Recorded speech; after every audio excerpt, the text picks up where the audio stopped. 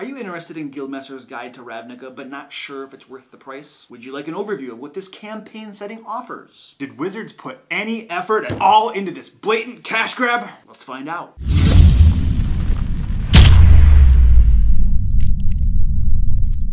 Hey, Luke here. I have been a Dungeon Master since high school, and I create weekly D&D videos with information and resources to help Dungeon Masters run awesome games. I'm John James, and I've been a Dungeon Master since high school, and a Magic player since middle school. And I have opinions. Many opinions. Today, we're going to be doing a review of the new campaign setting, Guildmaster's Guide to Ravnica. So Luke, what did you think of the Guildmaster's Guide to Ravnica? Dude, that's not what the script says. I haven't read the book. You're supposed to be doing the review. That's why I'm bringing you on my channel. Just a second.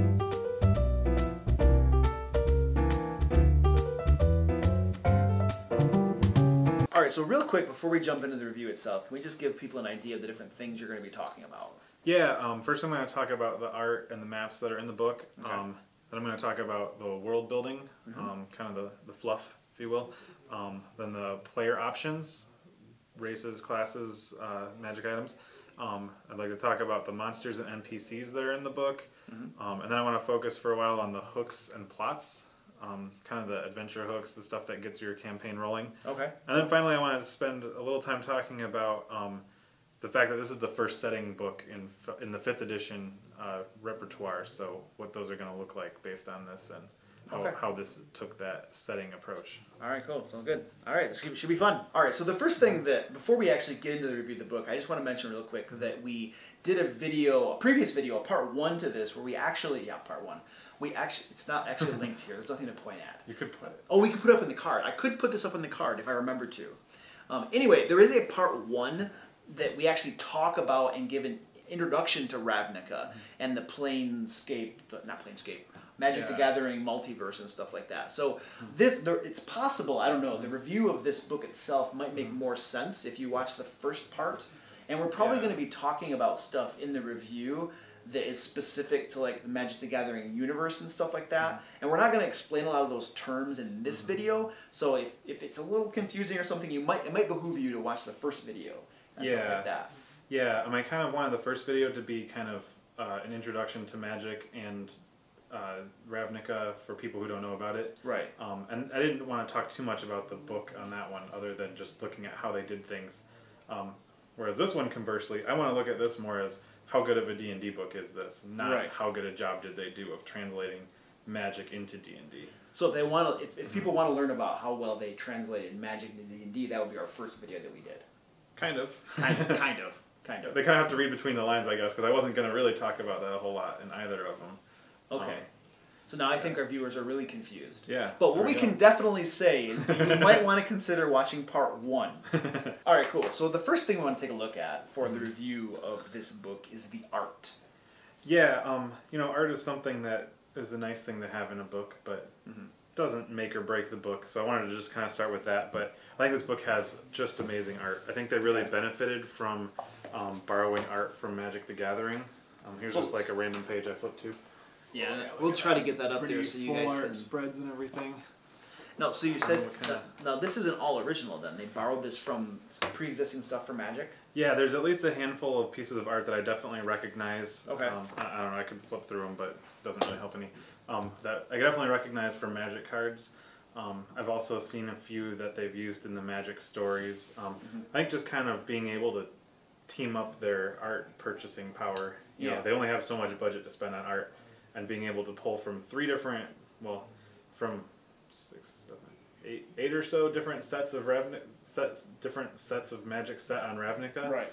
As well as the budget that Magic has for extra art, and then the budget that the book would normally have for art. Yeah.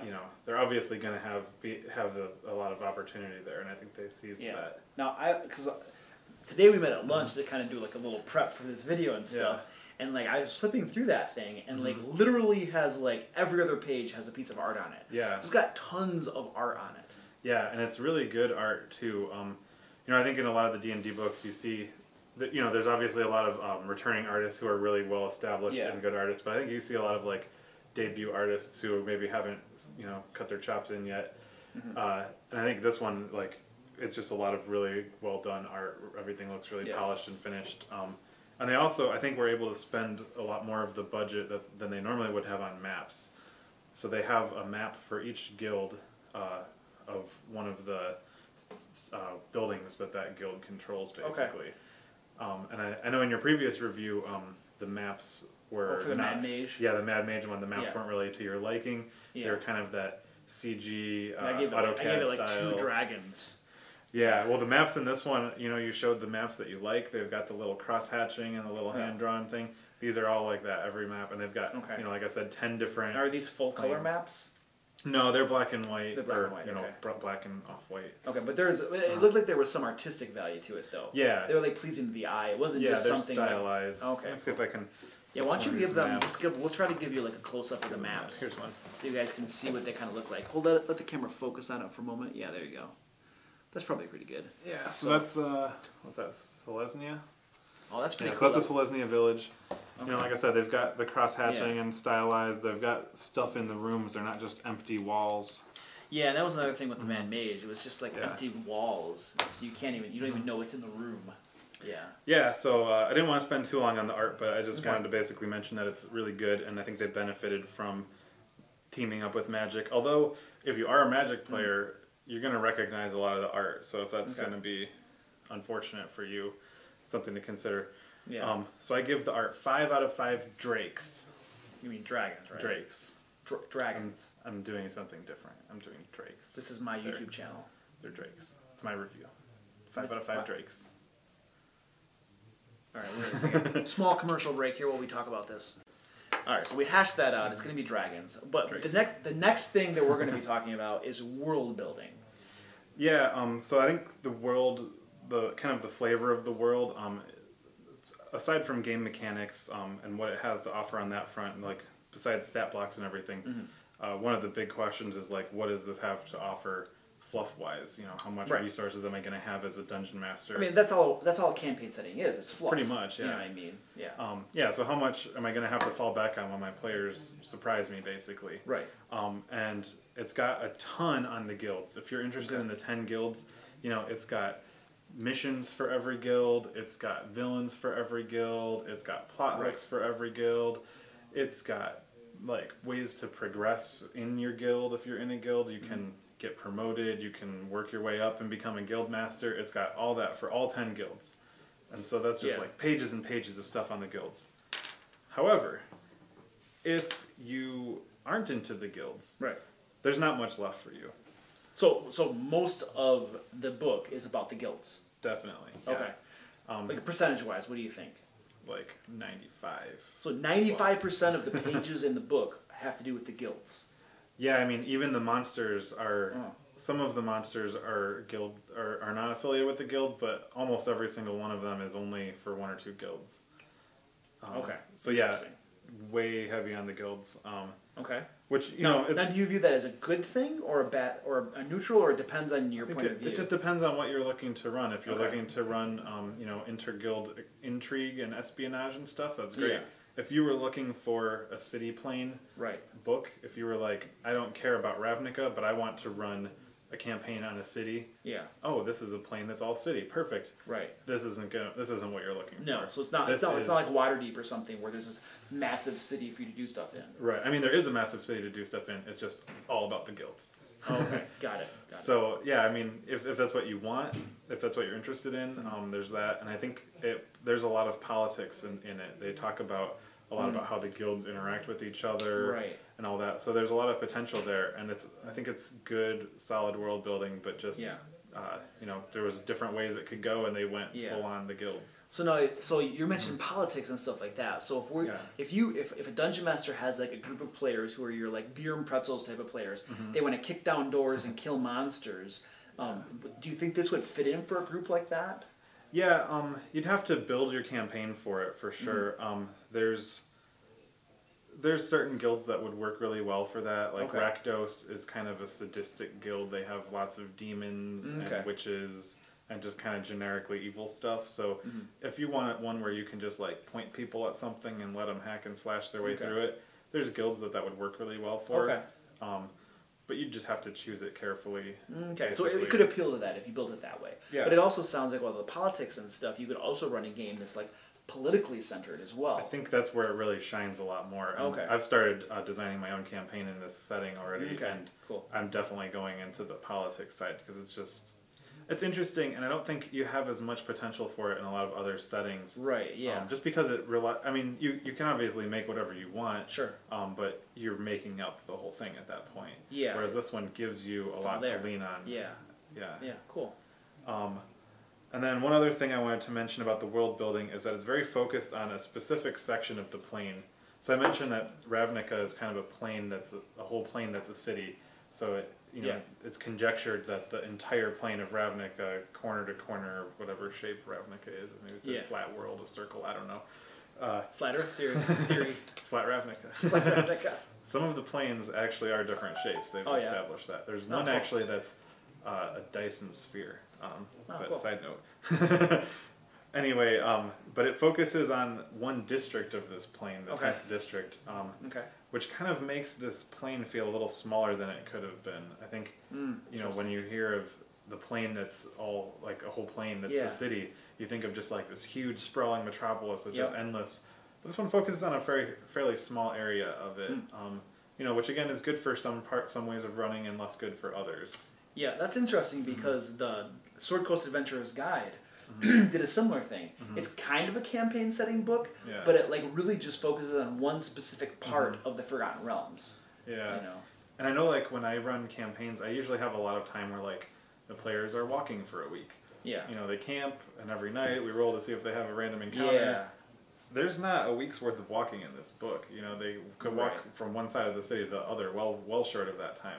You'd have to roll random encounters like every 10 minutes or something. Yeah, basically. Oh, okay. Which kind of makes sense for something as populated as a plane or as a city. But it's just like I said, a different approach than they might have taken. Right. But it might be disappointing to some people. Right. But I mean that's the purpose of review, right? Yeah, exactly. To let people know what you can expect out of the book. Yeah. And if you're looking for a city campaign, nah. But if you're looking for like guilds and stuff, especially it sounds like politics type stuff. Yeah, guilds and politics is definitely where this one shines. Okay. On the world building front, especially. Awesome. Cool. So I'll give this one 3.5 out of 5 wyverns for world building. Wyverns. Yeah, they're like dragons, but they have just the 2 wings. We're going to talk about this. All right, John. Why don't you tell us about player options in the book? Yeah, so this book introduces a number of new player options. There's 5 playable races. Let's see if I can remember them all. They were going to have Vyashino, but they cut them, which is kind of sad, which are these lizard people. Okay. Lizard men? Oh, wait. It's Vyashino. They're more hunchback, and they've got a whip tail with a knife blade thingy on the end. Totally different than lizard folk. Lizard men. Lizard people. Lizard, yeah. It used to be lizard men, but then they had to make it like politically correct and say lizard folk or something. I don't think they had to make it politically correct. I think they chose to make it more accurate. Okay, sure. All right. We'll probably get some things in the comments about people. As always, flame in the comments. Yeah, flame in the comments. 5 playable races. They did centaurs, minotaurs, Vidalcan, which are these kind of logical blue-skinned people. Okay. So Vulcans. Blue Vulcan. Kind of blue Vulcans? half Andorian, half Vulcan. Okay, all right, fair. What else do they have? Simic hybrids, which are Simic is one of the guilds, and they're known for like splicing other body parts onto people. Cool. So people who have had that done to them. 1, 2, 3, 4. What was the 5th one? I'm gonna have to consult the table of contents real quick here. Here we go. He did not properly prepare for this. Comments. Oh, and Loxodon, the most memorable one. Actually, there's more because I also forgot goblins. Goblins and Loxodon, which are the coolest one. Okay. They're giant elephant people. They have a nose they can actually use to... Proboscis? Proboscis. Proboscis? Mm-hmm. Okay, alright, cool. That they can actually like use to manipulate objects and stuff. Oh, nice. So they each have a pretty good flavor to most of them. I know they had released some of the races as Unearthed Arcana, and they changed some things from those that some people online were very disappointed about. Oh, really? But if you didn't look at those and only are seeing these ones, I think you'll be satisfied. I particularly like how they got away from the tradition of D&D of like all the races being just like humans with slight differences. Like right, yeah. you know, and they actually only allow humans and elves from the base core races. So there's no dwarves, no halflings, no half-orcs, so no hold on a second. dragonborn. So basically, according to the rule book or whatever the campaign setting, if you're playing your game in Ravnica, you can have humans, elves, and then the playable races they list here. But you're not supposed to have things like dwarves, and like what else we got? Dwerger, dragonborn, stuff like that. Like if you run it according to this book, you're not supposed to have those things. Exactly. Obviously, the Dungeon Master, you could put them in there, but it's not part of the world, right? Yeah, I think there's flavor justification for how you could have other ones too, because it's such a big plane, and there's a lot of activity with planeswalkers, and there's hints in the story too. Not to get too much into the magic side of things, but there's been hints in the story that a lot of the races are from originally off-world that have been populated by plane traveling. Now, what I find interesting, they have things like minotaurs and centaurs, which are like typical D&D races. Yeah. So now those are playable races. So they're not everything is from like the Ravnica setting, right? Well, I mean, the Ravnica setting is... Yeah, I said it wrong, didn't I? Yeah, see, I don't play Magic. Tell them in the comments. They're going to flame me. Like, this guy doesn't know how to pronounce, he can't speak English. Yeah, I mean, you know, both D&D and Magic are coming out of like the Tolkien tradition of fantasy, so they have a lot of overlap on that front. And Tolkien's ripping a lot off of Norse mythology and Greek mythology and everything. Yeah. So, you know, centaurs, minotaurs, they're all from... sure. But... yeah, those ones are, and goblins in particular, are kind of standard fantasy races that show up in Ravnica, and then the Luxodon and Vidalcan and the Simic hybrids are kind of original ones for this setting. All right, awesome. And then they have 2 new subclasses as well for as far as the player options go. Yeah. Let's see. There's one for clerics that is a... what do they call it? In the order domain. So they created a new cleric domain for people who want to impose law on people and make things orderly. Okay. Cool. And then for druids, they have a new druidic circle called the Circle of Spores. That's for druids who kind of have an affinity with fungi. Fungus? Yep. Oh, okay, nice. The Golgari Guild is very fungus oriented in this one. So okay, cool. It was kind of created for that one. So there's fewer subclasses than there might have been, but they do also reference a lot as far as Volos, or which ones? Volos and Xanathars that have the player options? Xanathars, I think. Xanathars. Well, no, Volos has some monster playable races. It might have the other ones too. I don't know. They all. Well, okay, so they reference Xanathars as far as which those subclasses and which guilds they fit into. Okay. So they kind of take all of the D&D classes and subclasses and tell you which guilds they would fit in. Okay. They kind of explicitly say, like, this is not a you have to do this, but this is like if you want to fit in with your guild, this is what would be appropriate. But they do say, like, you know, you can be someone who doesn't really fit in with your guild, and that could be an interesting role-playing opportunity. Sure. Yeah. Okay, cool. So there's those for the player creation options. And then they also have a pretty good number of magic items in this. I don't know if you count those as player options or DM options. It kind of blurs the line a little bit. But they have a good number of pretty cool magic items in it too. That's cool, because I don't know if like other things have included additional magic items beyond like the Dungeon Master Guide. Yeah, I think it was Volos or maybe it was Xanathars. I always get those two mixed up because I bought them at the same time. Okay. One of them had a bunch of new, but they were just like common ones. They're basically useless trinkets.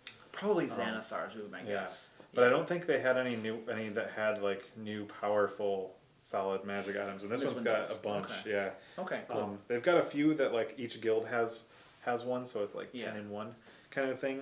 But then they've got a bunch of cool weapons and magic items and stuff. Now, if you're just a player that's totally not interested in Ravnica, I just want some playable races and magic items or something, would you buy the book just for that, or? I mean, if all you're looking for is playable races, classes, and magic items, you know, you get, like I said, 6 playable races, 2 subclasses, and then this list of magic items, which many of which are very focused on the guilds and specific to the guilds. So I wouldn't think that would be much of a selling point if you're not planning to run. Yeah. If you're not planning to play in or run a campaign on Ravnica, I don't know if that one would do it for you. That makes sense. As far as the players go, at least. All right. It's not. I don't think it's really intended for players. I mean, it's a campaign setting, so probably more of a DM kind of book. So, how many dragons would you give this then? I'm giving this 5 out of 5 worms with a U. Worms. What with a U? So in Magic, I know that worms with a Y is a dragon in D&D. Yeah, of course. But worms with a U in Magic were originally dragons, but after the Dragons' War, their wings were cut off and they were cursed to crawl the earth, and they populated the multiverse from there. And so all worms in the multiverse are descendants of once dragons. Right. So 5 out of 5 worms. 5 out of 5 dragons. Worms. Right. So 5 out of 5 Worms. All right, cool. So next on our list are the monsters. It sounds like there's a good deal of new monsters available in the book. Yeah, there's tons of new monsters. I didn't count them. Someone tell us in the comments who did the counting. Who did the counting? How many new monsters are there? They've got like almost 50 pages of just straight up monsters. So 50 pages, that means that if you have like one on each page, that could be close to 100 perhaps. And then another 30 pages on top of that of NPCs that each have stat blocks as well. Oh, cool. So they kind of are monsters on that front too. So yeah, there's a lot of monsters What's there. the rough like CR range in the monsters offhand? Do you know? Was it kind of built toward lower level or higher level? They really run the gamut. They have some NPCs and like little types of things you run into. And then they've got like the guild leaders who are up there in like the teens, the high teens. Cool. Or a little lower, but yeah, they I mean, it's not quite, I don't think there's really anything up around the 20 range. They're not like for a extremely late level campaign, but they don't really have a heavy weight in any one side. So there's a good distribution of it then. Yeah. Okay, cool. And they also have a table for each guild that suggests monsters sorted by challenge rating that would be appropriate for that guild's territory. Okay. So if you're in an Orzhov Basilica, it tells you like, oh yeah, you can run into bats and giant bats and ghosts and zombies and whatnot. No, those are monsters from the monster manual, and they also point you again to Volo's guide and Mordenkainen's. And I think there might have been a couple on Mordenkainen's, but there weren't many because Mordenkainen's was very focused on a lot of stuff that's not in this one. A lot of the demons and the Githyanki and the dwarves and stuff that are in this setting. Okay, so it basically gives you an idea for like, because the book is built around running a campaign around the guilds primarily, and so it tells you that if you're fighting this guild or something, these are the typical types of allies and monsters that you would expect to have across all of the different monster manuals that have been published. Right? Yeah, and I'm finding it very helpful in the campaign I'm building, because in a normal D&D campaign, you're like, okay, my players are walking out, they're going into a cave. All right, pull out the list of cave monsters. All right, then they defeat the cave, they're walking, random encounter in the forest. Oh, they get to the next cave or whatever. Yeah. I feel like I struggle in a traditional D&D setting to like come up with interesting monsters without just going completely random. Right. So it's either like I just went to, Kobold Fight Club and clicked random and put in the environment and gave them whatever came up, or they're just running into the same thing again and again and again, because that's the cool thing about this part of the campaign.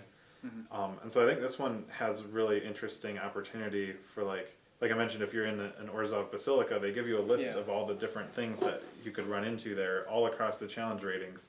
And so you get a different flavor to each region. Yeah. More than, it's more different than just like environmental differences. It's actually got its own like NPC flavor and its own aesthetic and everything. Yeah. Cool. That sounds sweet. And then I mentioned they also have a section on NPCs by guilds, which are, again, they each have a stat block, so they could, you can consider them monsters or not. They have a similar thing in the monsters manual where they have the little list of cultists and wizards and whatnot in the back. Right. Yeah. But these ones are organized by guild, which can be useful if you're looking for a specific guild. And it's where each of the Guildmaster's stat blocks are as well. They also do an interesting thing where they have a lot more role-playing information for the Guildmasters than they usually have for NPCs. Oh, okay. They tell you their bonds and ideals and flaws. Oh, nice. That's cool. As if they were player characters, so that you can... Because they figure most of the time you're running into Guildmasters, you're probably not fighting them. You're appealing to them, trying to make a deal, or getting in trouble or whatever, but you're probably not actually in combat, because most of the time, if you're up against a Guildmaster, you're screwed. Right. He's probably not alone either. He's probably got like his whole guild behind him. Yeah, exactly. They're not alone. They've got the backing of their entire guild. By definition, the entire guild's at their beck and call. Right. So it would be a pretty extenuating circumstances where you would be going up against the Guildmaster. So I really appreciate that they gave you the stat blocks, but they also gave you more information on how to run them. Yeah, that's cool. I don't know that I've seen that. I mean, in some of like the adventure modules, you'll have that type of information. Yeah. But like just accompanying a stat block and like say a monster manual, you never find that sort of thing. Yeah, and I think it's really cool because I think that can be one of the hardest things to come up with as a DM is like, you know, you've got to make the world. If you're running a new world, you've got to make the adventure and the plot and everything. Yeah. And then when someone runs into an NPC, you've got to make up that character's personality and everything. And it's hard to make a fleshed out personality, especially if you weren't prepared for it. Right. Yeah. So to just have these pre-built ones for you is really handy. And that's cool. And because they're the like way they're like the focus of the guild, they kind of push the guild in the direction it's going. They're also a good model for how other NPCs in that guild might act as well. Yeah, that's true. That's a good point. So I think it's a really cool feature to have those stat blocks. But I did want to say they have a section on monsters, a bestiary they call it, which is mostly, you know, like they're mostly guild-based monsters still. They have an angel section. It says Boros angels and then Orzhov angels. And then, you know, they've got a lot of different monsters that are specific to a guild, but they're all in the bestiary section. Then after that, they have the NPC section. Okay. Alphabetically find the NPC you're looking for, right? Sorted by guild. So when you're looking through these guild tables at the beginning, you know, I'm in my Orzhov Basilica, I'm reading through it, it says, oh, I'm going to find the Orzhov Advocist, which is one of the Orzhov NPCs. I go flipping to the bestiary. Okay, well, it's not under A for Advocist. Oh, it's probably an NPC. So I have to go back to the Orzhov section and find it there. And so you're just flipping back and forth a lot, trying to find where they put it. They didn't put page numbers, which is unfortunate, but they're just not in like an order. So there's some usability concerns with finding things then. Yeah, I think if I had designed it, I would have just put the whole thing in order of guild. Yeah. Because that's really how you're going to run into something in this campaign. And so I think it makes a lot of sense to have it that way. And they should have just put the monsters, the bestiary sections alongside the NPCs in the guild and just had them both in a row. Yeah, and somewhere you could have had a table alphabetically naming them with page numbers too, right? Yeah, that's another thing now that you mention it. Here's the end of the book. You'll notice this doesn't look like an index. This is a stat block. It's a stat block. That's the end of the book? There's no not index? There's not even like a bleed page or whatever. There's just like, bam, done. Maybe they ran out of paper. There's a lot in it, so it could happen. But yeah, it's kind of weird. Like I got to the end and I just like flipped the page and that was it. It just ends on an NPC without. Wow, nothing. But yeah, no index or anything, which is really unfortunate. Yeah. I mean, obviously, once they get it into like Kobold Fight Club, I'll just use that for my index, like I normally would anyway. But yeah. It's an unfortunate way to end it, but there's tons of new monsters, tons of cool NPCs, you know, more NPC information than we usually get. So I'm giving the monsters 5 out of 5 half dragons. So wait, so 2.5 dragons? No, 5 out of 5 half dragons. They're each their own point. They're like stars. How do I represent a half dragon with my little symbol icon thing? I'm sure you can find a half dragon symbol on. Yeah, but then it's gonna look like I gave it like 5.5. That they're gonna have trouble figuring out how many dragons I gave. 5 half dragons. They're just. This is your part. I just say it. You have to represent it. Yeah, I have to do the video editing. Good luck. All right, according to our sheet here, the next thing that we're gonna be talking about is hooks and plots. Yeah. So this is when I started making my campaign, this is kind of the first thing I was looking for. You know, I need a way to a conflict to draw the players in, and there's different ways of DMing. You know, some DMs like to just kind of have a monster of the week kind of feel or whatever, where you have a party, and they just go around fighting whatever is next. Yeah, with beer and pretzels. Might have sounded disparaging or whatever, but we're not mocking DMs who run that style of game. Yeah, it's a very viable way to run it. This is like a very inclusive channel to be on. But personally, when I DM, I like to have but personally, when I run it, I like to have like one big plot that they're working on the whole time, and obviously they're going to run into conflicts on the way, and they're going to have to do some side quests and get distracted and everything. But I like to have them moving towards one goal that's kind of established from the beginning. Okay. And I felt like this book didn't really give me much to work with on that. Okay. You know, they have, for each guild, they have a table that tells you, I mean, they give you a lot of information for the guilds. That is really cool for this. They give you a table of hooks for each guild. They give you a table of villains for each guild. They give you a table of side quests for each guild. But they're all pretty small things. Mm-hmm. There's no big I didn't see any of them that just like made me want to run a campaign to work towards that. They were like, you know, go stop this riot. Like, that's one thing. Like, that's one session. After that, what do you do? Yeah, it seems like they could have done something where I'm just spitballing here, but like each guild might have some major thing that could be an entire campaign. Yeah, exactly. A whole campaign plot for a guild. Yeah. And, another thing that I would have liked to see on that front is rather than having these hooks so built on the guilds, the way I see this running a lot of times is that players would be from different guilds. Each, you know, you'd get players have different things that appeal to them. Yeah, So you've got, you know, the crazy spellcaster dude who wants to be from Izzet, and you've got the do-gooder, order cleric who's from Azorius and everything. Okay. And they're from all these different guilds. I would have liked to see kind of plot suggestions more for that were outside of the guilds. Okay. What could bring all these different guilds together to work on? And they're so focused on the guilds that it's like, it's like I grab people from 4 different guilds and they're fighting against someone from a 5th guild or whatever. And I would have liked to see like, here's something that all the guilds would have a stake in. Gotcha. So like, and I felt like that was kind of lacking here. Okay, makes sense. They give you a lot of other stuff for villains and everything, but yeah, there wasn't much outside of the guilds, and that's one of the things I'm really struggling with on my campaign. Yeah. Is, I want them to run into the other guilds a lot. Right. I want them to have conflict with other guilds, but I don't know what my players are going to play yet. I don't know what guild they're going to pick. So if I build my guild around Orzhov being the bad guys, and one of the players wants to play an Orzhov character, I either just have to say, sorry, you don't get to play that character that you want. Right. Which, is a viable option, but kind of sad. Or, you're going to have to go against your own guild, which kind of, puts them in an awkward position roleplay-wise, because all the other people might have the backing of their guild, whereas they're actively going against their guild. Interesting, yeah. So I would have liked to see more of that. One of the things I do like about the hooks and plots for the guilds is, like I said, they have a villain table for each guild, and I think they have, let me look on the number, but they have tables for each guild for all different things, and they give reasons why each guild would be the bad guys. So there's a D8 table for each guild for what a villain might be for each guild. There's a D6 guild table, so 8 times 10 guilds. There's 80 villains in this book. There's side quests. They call it assignments, but they're side quests. Yeah. There's 6 of those for each guild, so there's 60 side quests in here. There's again 60 adventure hooks in here. So they have a lot of different. Oh, and then there's adventures. Those are more like side quests too. There's 12, so there's 120 of those. So there's a lot of those, but they're all so focused on the guilds. Yeah, you do math really fast. That's impressive. I mean, it's easy when you're multiplying by 10. That's the one I always had down. Fair. Fair.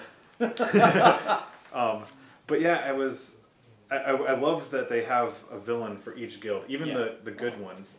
Because they don't have. One of the things I talked about in the other video is the way that they don't really have the same alignment system. Right. And that's I think I'm going to talk about that farther down somewhere. In the last section in this video, but when they assign them stat blocks, they give them alignments, lawful or chaotic, good or evil. And so there's guilds that are good, and they give you ways for them to be villains. So it's a nice way that a good party can run against a good villain, and you can justify it in the game, which makes for a more interesting play than I think the traditional just like, you're a bunch of good guys, there's a bad guy, go beat him up. Right. I like the. It seems though that like they kind of have it pitched in a way they're imagining that you would have one guild be the focus of players going against that guild or something. If they're giving like hooks as for villains and stuff like that, does it kind of feel that way, that they had envisioned that you playing that way? That does seem to be how it's built.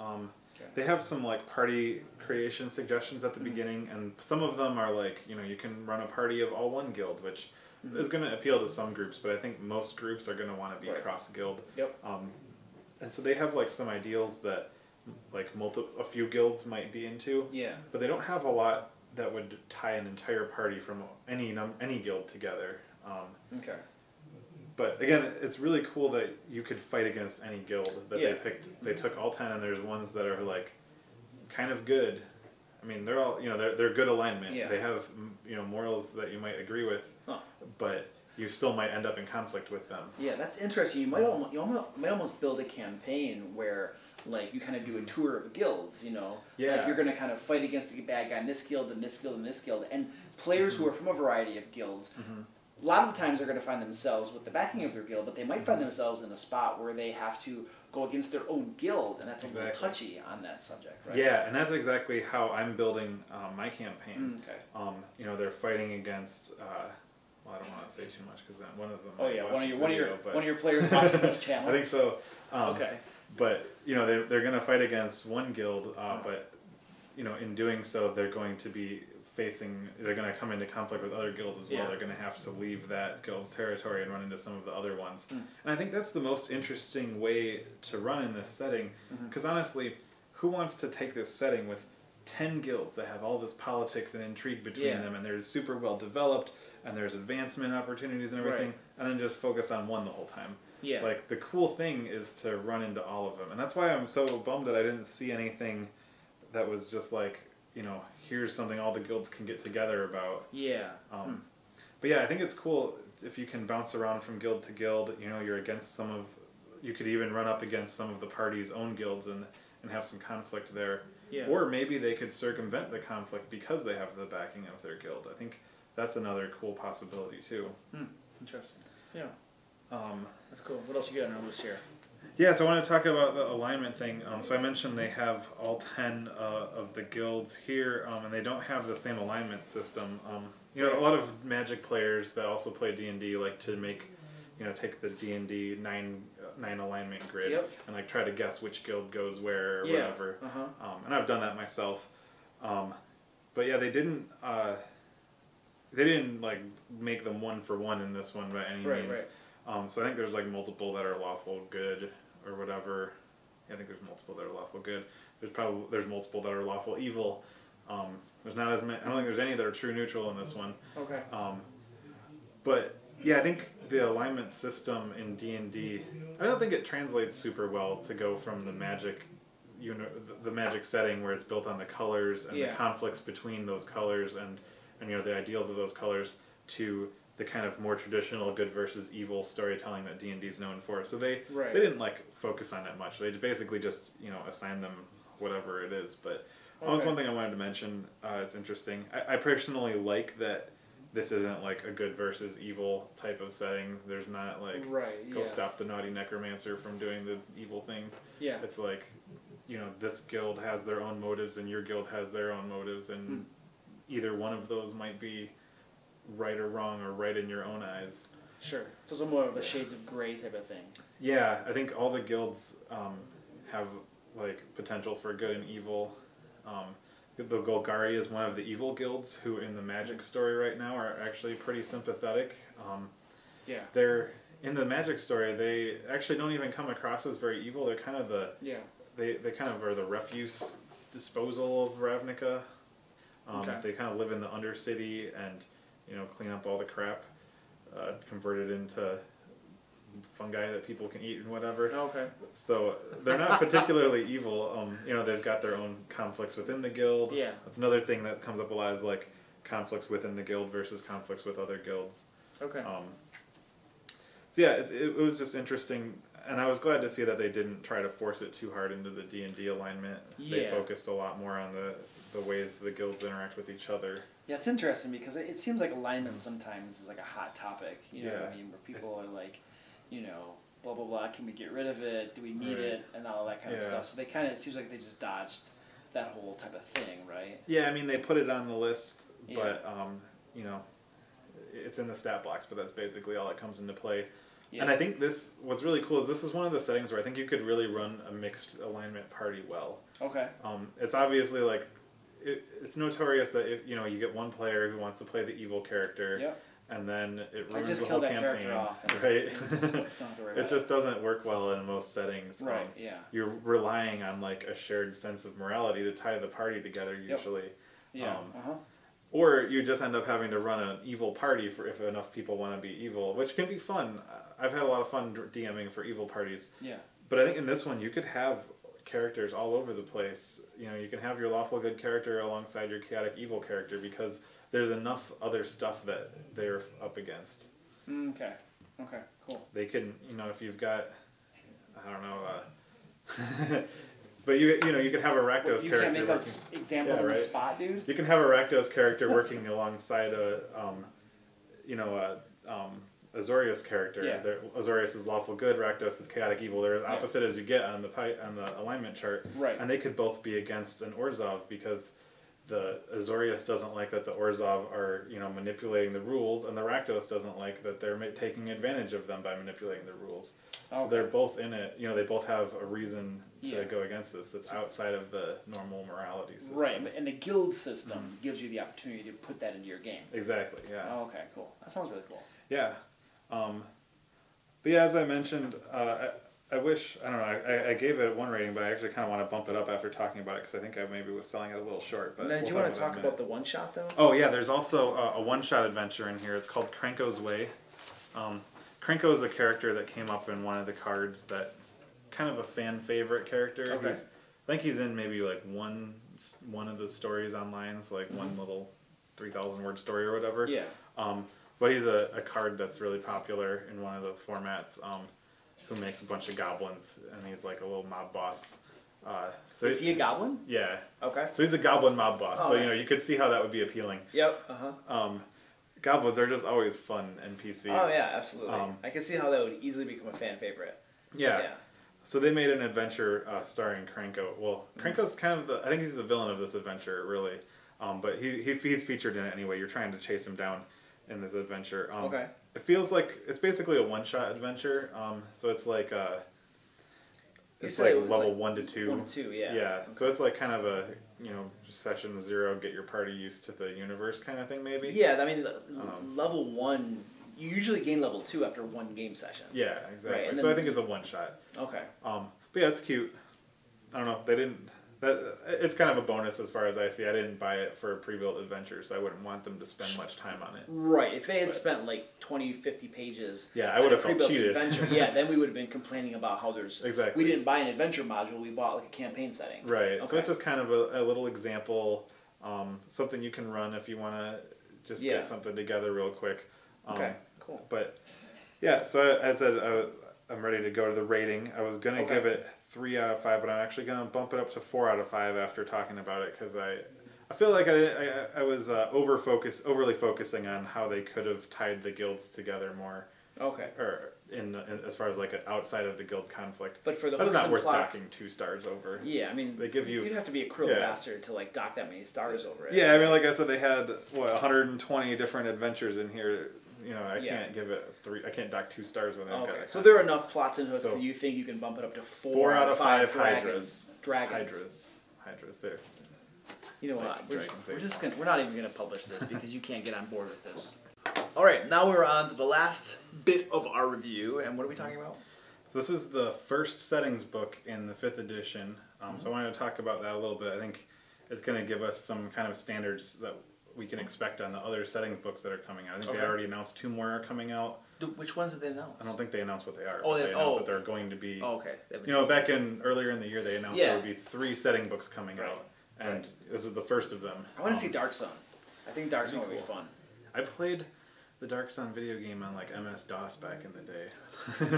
Nice. But I don't remember much about it. It was kind of like Barbarian World kind of thing, wasn't it? Yeah. Very there was. Low, it's like a low tech. Low tech, low magic. Where there's an option. We don't want to talk. Yeah. This is like a side conversation. Anyway, back to Ravnica. Yeah. So I think this book is going to give us an example of what we can expect from the other setting books coming forward. So I wanted to spend some time looking at what approaches they took and how well those work. Okay. So the first thing is, I know this is something, I actually never really paid much attention to this until you talked about it. Yeah. But this is a mix of PC and DM options. Yeah. So, like we mentioned, there's the player options section, there's the magic items, the playable races, the subclasses. Well, magic items aren't a thing the players should even be able, true. That's a DM thing, in my opinion. So there's there's the playable races that the players definitely need access to. Absolutely. There's the subclasses they definitely need access to. Yeah. And then you know, maybe a third of the book is information on the guilds that any player of the guild should at least read. I think their guild section, because it talks about you know, what your guild stands for, what the structure of your guild is like, how to advance in your guild. It's stuff that is kind of blurs the line between what should be player and DM, because the DMs need to know it too. But the players definitely need to know it. For their own guild at least. For their own guild. And then have an overview of the other guilds, because they probably would know something about them. Yeah, right? I mean, I think they would need to know the basics of the other guilds, but they would at least want to read that section, I think, for their own guild. Okay. So you're going to need the players flipping through this book when you're DMing for this campaign, for this setting. But they also have all the bad guys, all the monster stat blocks in the back. They've got all the magic items, so the players are going to flip ahead, and they're going to. And they got the stats for all the Guildmasters. Yeah. So like they're going to be like, should we fight him or not? I don't know. Let's look. Exactly. Yeah. So there's always that conflict of like, you know, do I want them to make 2 different books, and then I have to buy 2 books for this setting? Yeah, you know, this is interesting because I don't recall if they did this sort of thing in previous editions. But I'm noticing this for sure in 5th edition. Like, if you look at something like Mordenkainen's Tome of Foes, especially, you know, you have the whole first part that's about lore on the races, and then the next part is like monster stat blocks, and it's like, and there are playable races in it too. It's like, who is this made for? It almost makes me feel like, I mean, I can't follow Wizards for want to make money, right? But it almost feels like they're giving both players and dungeon masters a reason to buy it, so they can kind of like double dip, so to speak, and get more people to buy their books. You know, I can kind of see both sides, because if conversely, say they wanted to make this Ravnica setting, and they're like, we'll make a book for the players and a book for the DMs. Yeah. Then as a DM, I feel like I have to buy 2 books. Whereas this way, I only have to buy 1. Sure. So I don't know. It could go either way. I don't think it's new. I think 3.5 did it. Did it? Okay. There were some books that were very player focused. There were some like Monster Manual 2, DM's Guide 2 that were obviously for DM. Yeah. But if you look at like Book of Exalted Deeds, Book of Vile Darkness, some of the something of the dragon, Races of the Dragon. Yeah. You know, a lot of the Complete Divine, Complete Arcane. All those ones had player options. They had new classes, new prestige classes, new races, but they also had, you know, all the monsters and stuff in the back. They had spells, they had magic items, they had kind of everything. Yeah. So I don't think it's a new thing. I don't know.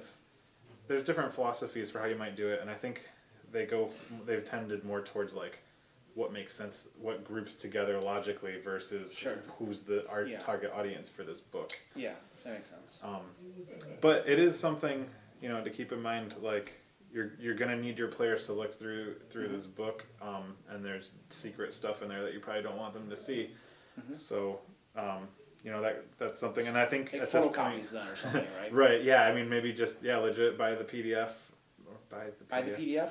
I don't think you can. You can obtain the PDF, but I don't think you can buy the PDF. No, it was on sale this week. Yesterday. PDF. Yeah, D&D But that's D&D Beyond, yeah. Okay, no, we're talking about the PDF. Is it, you can't buy the PDF in this edition? No, you can't. I never buy PDFs, so I just use the print books. You can obtain PDFs online, but you can't buy them. Okay. Well, good. That makes me feel better about when I go about obtaining them. But you know, whatever. Make copies of the sections for your characters, and give each character their guild's section. And you know, don't let them flip past the player creation, I guess. Yeah. But I think this is something we're going to have to expect going forward. They've done it. You know, they did it with Volos and Xanath or Mordenkainen's, and they're doing it with the setting books now. It seems. So that's something we're just going to have to come to terms with. I think is just how it's going to be. And like I said, I don't think it's particularly new either. But it is a point of conversation. Sure, absolutely. Fluff versus mechanics is always interesting. You know, how much of this is stat blocks and you know, magic items and stuff, spell description, stuff that you know has actual gameplay mechanics, and how much of it is like just reading, getting familiar with the universe. And I think it's got a really solid mix. Yeah, well, it seems like for a campaign setting book, I would expect lots of fluff, right? Yeah. Because that's the whole point. You're giving me like a setting to run my game in. Totally. And most of that's fluff. Yeah. I think for some of... We're like saying fluff as though it's a bad thing. I don't think it is. Oh yeah, no, I love the fluff. Yeah.